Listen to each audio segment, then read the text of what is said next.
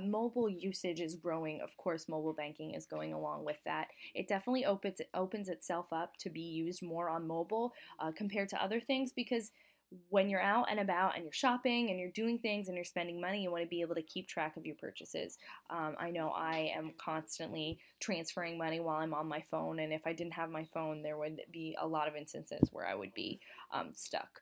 And so it just lends itself to mobile usage, and so that's really, really growing substantially. Juniper Research kind of was thinking that it would exceed 1 billion by 2016, but it looks like that's going to be even sooner. It will be by the end of this year. And it's just showing you how everything is really moving to these platforms and how imperative it is to make sure you're thinking about mobile in terms of banking and commerce.